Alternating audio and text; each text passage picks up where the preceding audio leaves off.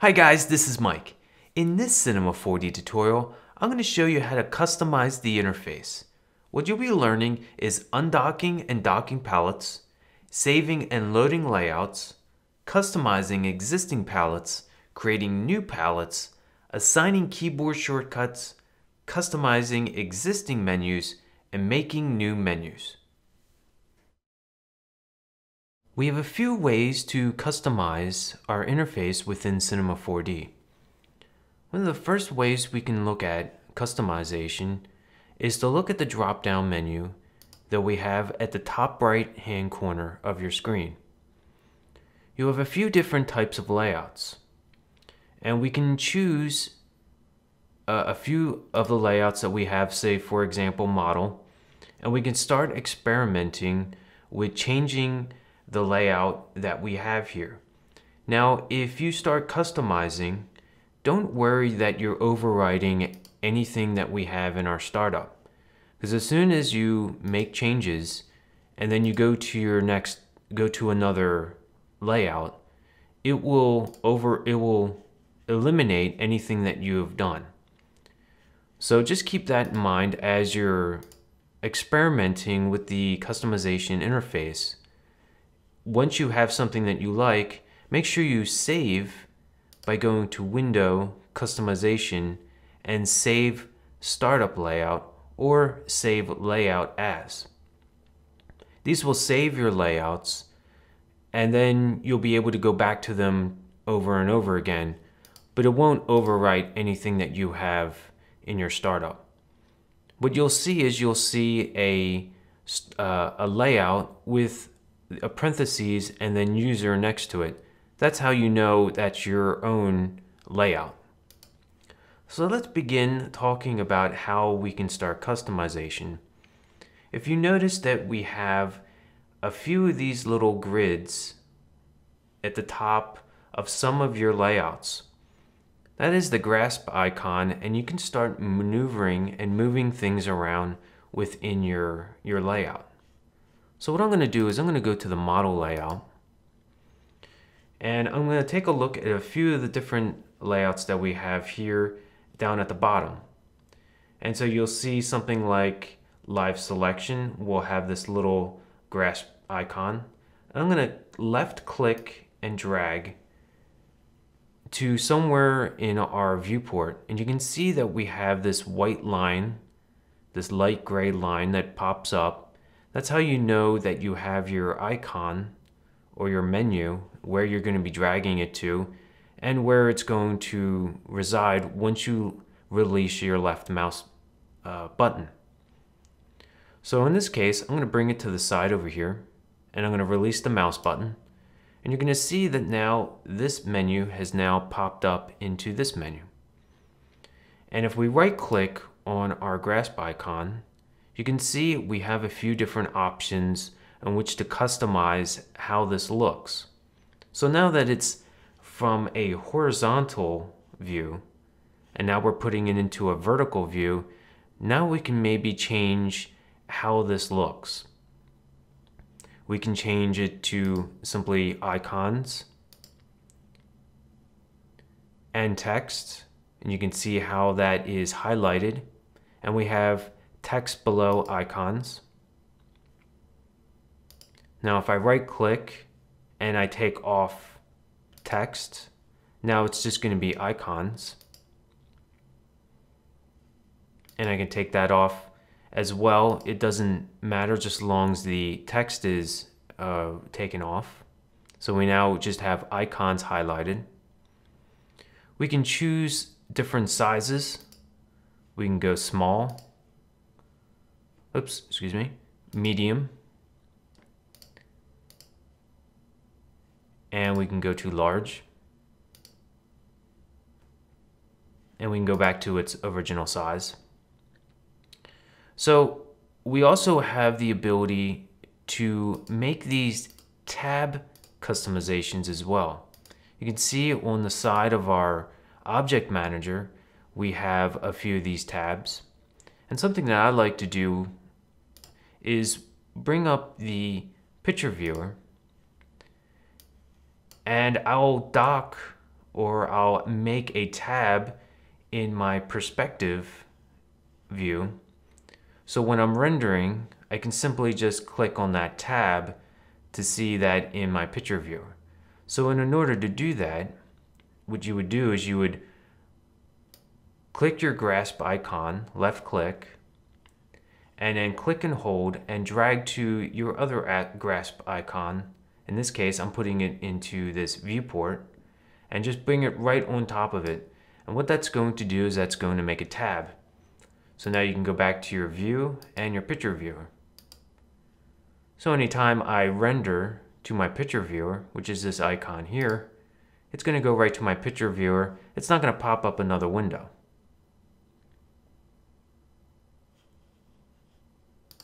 And I'll go back to my regular view. So that's one way you can add in and customize your layout a little bit. So let's look at a few different other ways we can customize. We can customize palettes. If we go to right click on this grasp icon here, we can go to customize palettes. You can also get to this window by going to window, customize palettes. Now, when you're editing any of these palettes, you're going to have edit palettes checked, and you know you're enabled to change these palettes by seeing this blue outline that goes around each of the icons. And you can simply just start moving certain things around if you like to change its order.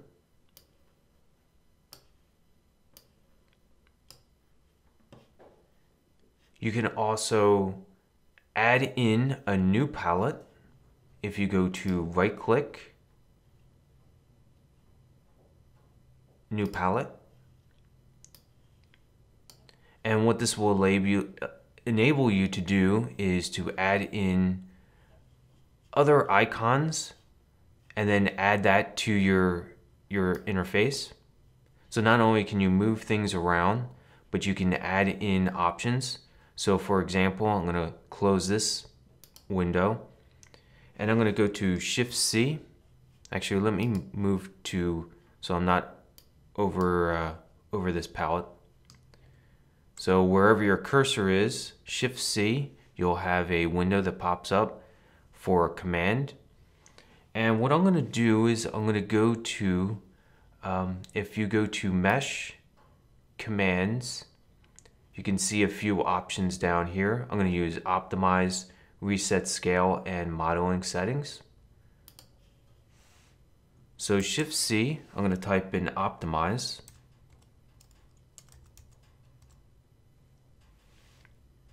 And you can see that right here. So I'm going to click and drag, and you'll see this little white line pop up, release, and now you have this icon. And maybe this will be able to see this better if I twirl open the subdivision surface and I go to something like, say, the head. And you can see that icon now is active. So I'm going to do that again for Shift C, Reset Scale. And you can see that right down here. So I'm going to click and drag. See that white line, and I'll drop that in. Shift C, Modeling Settings. And you can see that right down here. And I can click and drag and move that. Whoops, that didn't work. I have to make sure I see that white line. Click and drag. And now you can see that pop right in. So now we have this in a vertical orientation, excuse me, a horizontal orientation. We want to move this into a vertical orientation. So if I right click on our grasp icon and go down to change orientation, and that will make it vertical, and I can resize this palette now. Now I can just dock this anywhere I'd like. I can grab the grasp icon, go to this white line, dock it here. And what I could also do is right click, fold palette. So now I have a icon, this little black arrow at the bottom of this icon. If I click and hold, I now have these options now folded into this one icon. And now what I can do is I can go to right click, customize palettes, have edit palettes enabled, and I can simply drag this underneath our existing palette that we had, right click, undock, and now I can simply close this palette. So now I have these few options in here if I want them. What I can do next is assign keyboard shortcuts to certain commands.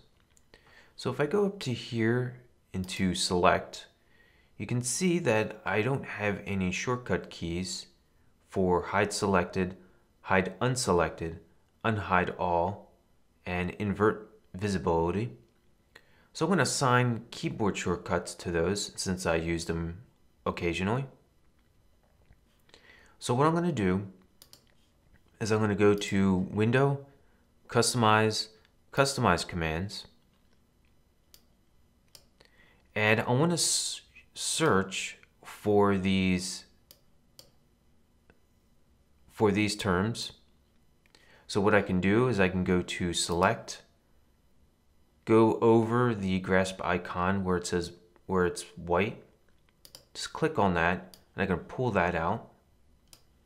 And if I go to modeling, go to my head, and then go to polygon mode, those will be visible so I can see them a little bit better. If I go to hide selected,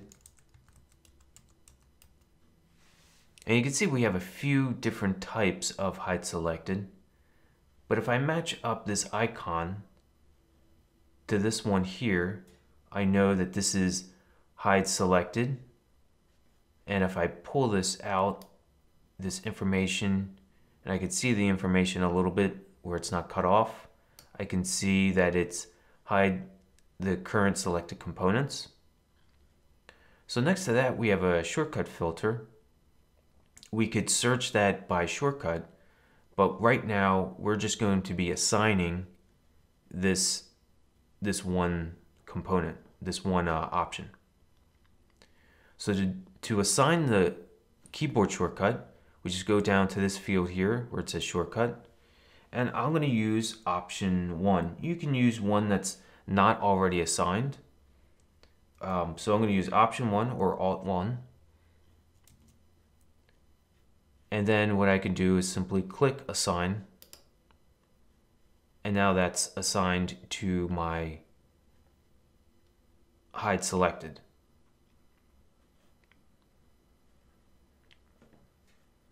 Next I can go to the hide unselected.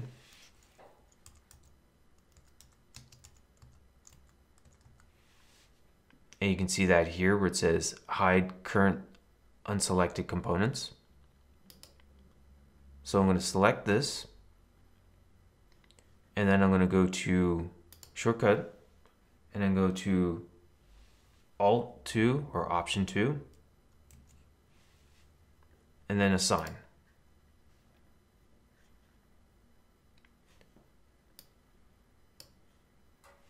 Next I want to go to unhide all.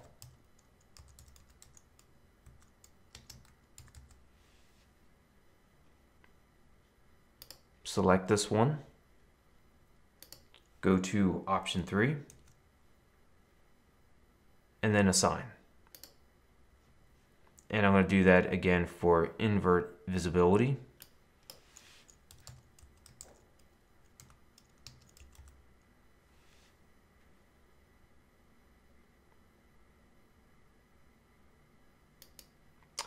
Let's see, I accidentally put this on invert visibility. So I'm going to delete and choose Alt-4. Oops, excuse me. I'm going to X out of that and then go to shortcut Alt-4, assign, and then we go back to hide selected.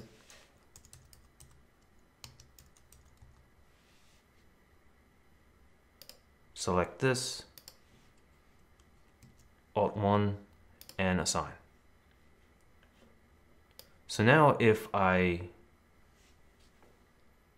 mouse over these options, you can see the shortcut key at the bottom, shortcut Alt-1, shortcut Alt-2, shortcut Alt-3, and shortcut Alt-4.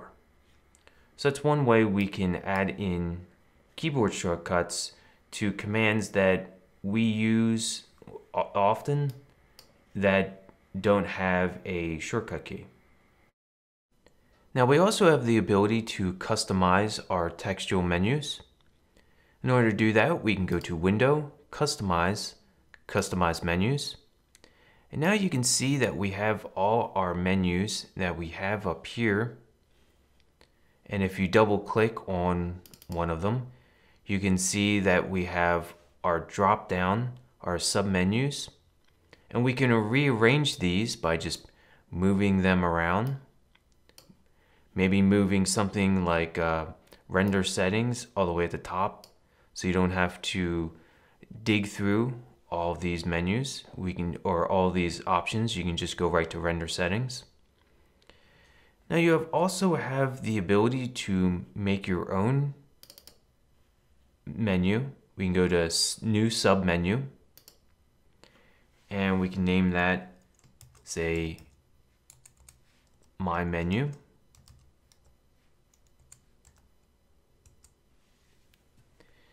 And we can start adding in things that we like to use. We can copy and then go to My Menu and paste. Let me drag that right underneath. You can see that pops right in. Or we can just simply click and drag and move one of our options into here. Now we can apply, and you can see that right over here.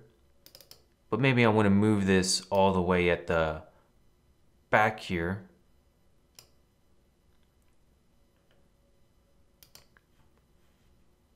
Hit apply, and now we have this over here. And now we have our own kind of personalized menu that we can drop all kinds of things that we use often. And if this isn't how you want, you don't have to worry about making a mess of things. You can always revert back to saved or revert to the original software. I put a link in the description to download project files. You can also go to astronomic3d.com to download project files from this tutorial and all the tutorials that I've made so far. Thanks for watching.